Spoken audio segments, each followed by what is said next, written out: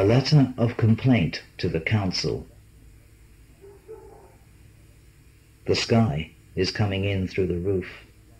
The melted sun is dripping its golden oils on our clean white cloth. Aeroplanes like dead flies are floating in our soup. There is no waiter to complain to. Our dining table is cluttered up with scraps of cloud and Dutchman's trousers. At night the stars descend like flakes of dandruff around my head. While I am trying to roll the perfect cigarette, I have to dodge the tumbling planets. We have placed a bucket strategically to catch the moon. Our carpet is ruined by the yoke of broken galaxies and trodden zeppelins.